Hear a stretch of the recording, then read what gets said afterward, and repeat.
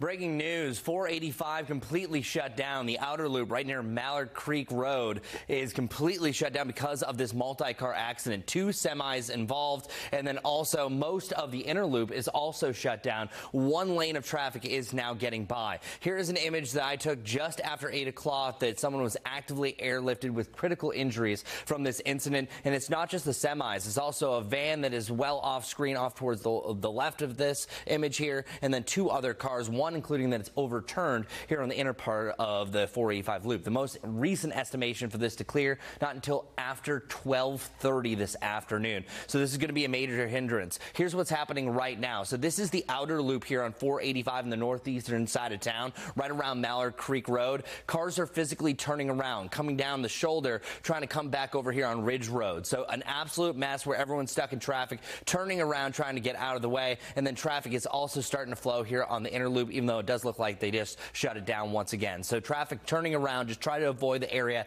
at all costs. You're going to be bottlenecked for at least 30 to 60 minutes, what we're seeing so far. Meanwhile,